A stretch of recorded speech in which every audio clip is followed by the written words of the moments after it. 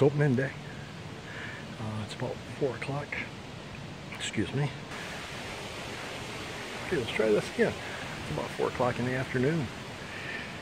So this morning it was raining, and I knew it was going to be really warm and it was going to be wet. And quite frankly, I didn't want to do that. So I went and played golf today, and now I'm in my stand. And I'll give you a view from up here. The crops are coming in really good, nice and green. I see a lot of fresh tracks on my way in along the grass here. So, and we'll just sit here until dark to see what happens. So let me turn the camera around and show you what I'm talking about.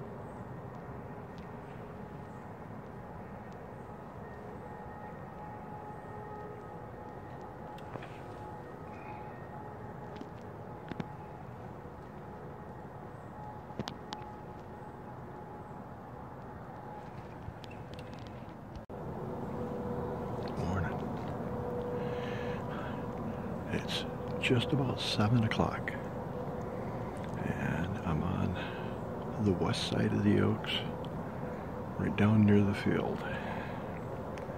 The deer like to come right around this corner over here, so we'll see what happens. So, don't know how good a video would be, but we'll try it. So, see you in a bit. Hi guys. As you can see, I'm on the edge of the north field stand. I'm sitting about 15 yards from old Jack, my decoy out there. I'll turn around and give you a little video in a second. As you can see, I'm right in the bright sunshine right now, but as that sun gets down is when these deer start coming out. They usually come out on the other side of the field, sometimes in this side over here on the west side, but it's usually coming in from that south side, or they'll come in up this hedgerow about 100 yards up. They'll come out of the north. So the wind is going across me right now, heading down here. It's an east wind, so I should be good unless anything tries to sneak in just to my right here, which I don't think is going to happen. But anyways, we're going to wait it out and see what happens. I do not have a camera in the tree with me today, so I apologize for that, but it's just too complicated for me. I'm not that good a hunter, so I decided to forego the camera in the tree. But I got my rattling horns here and my bow, and I'm all set. So let's see what happens. Oh, by the way, it's about 3:40 in the afternoon. I've sat here one evening and started seeing deer about 4 o'clock, so I don't expect to see anything much before 4:35 today, because it's pretty pretty bright sky out, pretty sunny. So we'll see what happens. So we'll see you in a bit.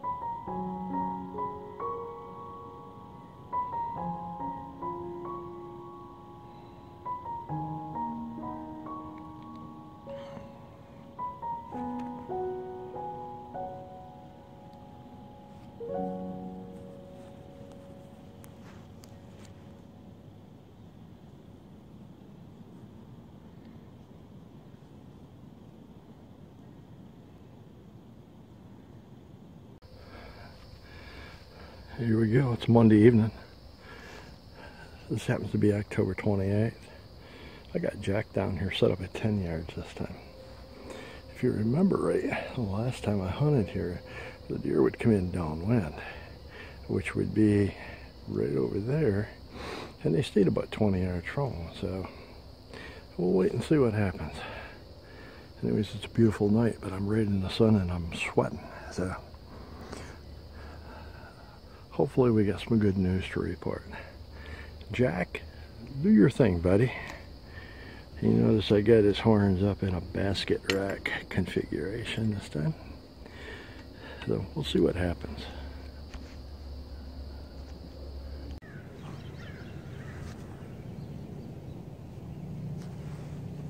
Good morning, everybody.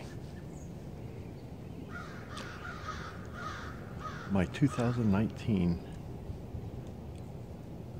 hunting season has come to an end.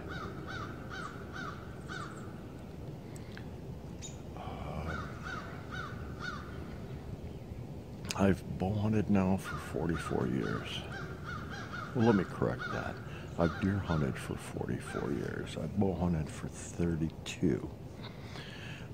I used to be an avid duck hunter until my son was old enough to start bow hunting. When he turned 16, that's when I started bow hunting so I could spend some time in the woods with him.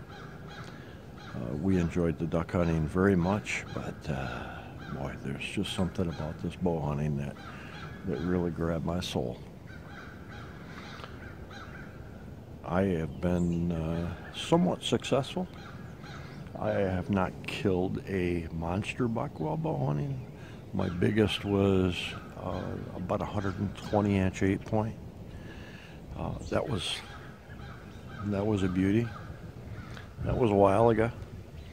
And I think I could estimate and say that in my 44 years of deer hunting, I've probably killed over 100 different bucks, but I honestly haven't kept track. This year, I knew going in that it was probably my last year. At age 69, I've been blessed with good health. So I even used my climbing stand again this year, which I hadn't used in about 4 years, because I've basically been using ladder stands. But my wife and I are pulling out of Rochester on Thursday of this week, so just 3 more days. And we're working on the motorhome right now, making sure we get everything loaded up. But we'll be headed south. And this is something that we've worked for the past 3 years. And we have an absolutely wonderful trip in store. Sorry for this wiggly stand here. It's on a selfie stick in my ladder stand, but anyways, we pull out of here on Thursday. We head down the coast. We're stopping to visit family and friends in the Carolinas, and then down into Florida. We're going to spend some time with the mouse down there at Disney World, and then we have a 2-week stay. Yes, 14-day stay at Sunshine Key Resort down on Big Pine Key, about 30 miles outside of Key West. We're looking forward to that. So next year, probably not hunting at all as far as deer goes. Wife and I will be leaving the Rochester area in mid-September, heading west, going out to Albuquerque, New Mexico, spend time with family out there, go to the Balloon Fiesta, and then winter in Arizona and Southern California. So that's why I said this is probably my last year. I turned 70 in May, which coincidentally happens to fall with our turkey season, so I hope to maybe kill a nice tom on my birthday this coming year. So I'm not going to quit hunting altogether. It's just I'm not going to be able to deer hunt in New York anymore. So I've had several opportunities at bucks. I mean, almost every day I've had a buck in range, just not the one that I wanted. After all this time, I'm more into the hunt than I am the kill, so I don't have to kill a deer for my hunt to be successful. In fact, this year's hunt, as far as I'm concerned, is extremely successful.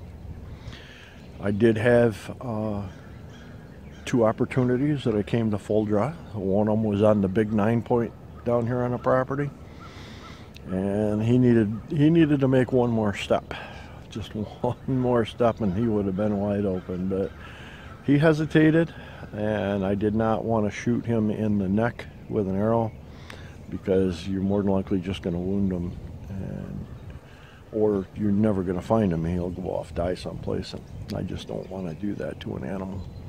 And that same morning after that, I used the rattling horns and rattled in a basket rack 8-point right to my tree.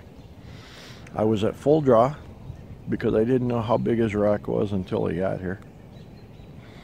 And when he stepped into my shooting lane at 15 yards and stopped, I decided right then and there not to take him. So, like I say, this has been a huge success. Sorry I didn't get more video footage from the tree, but these guys that video hunt and actually film themselves while doing it, you guys are my heroes. I can't do it. I just can't do it. So I'm sorry I didn't get any more video from the tree. But just about time to climb out of the stand for the last time and take that walk up to the truck. So thank you for following along this year, and be sure to tune in to our motorhome adventures. We'll be posting up a video almost every week, probably sometimes twice a week, depending on how much content we get. So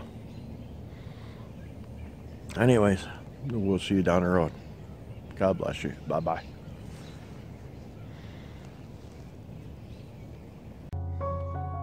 Hey there. I'm back at my house right now, but I thought I needed to add something here. After I get out of the tree, I get a text message from one of the other guys down there. He had just shot a nice small 10-point, and I helped him get it out of there, put it on his bad boy buggy and got it out, and helped him load it in the truck. But anyways, I'm going to share that picture with you. And so other than that, we'll see y'all later. Bye.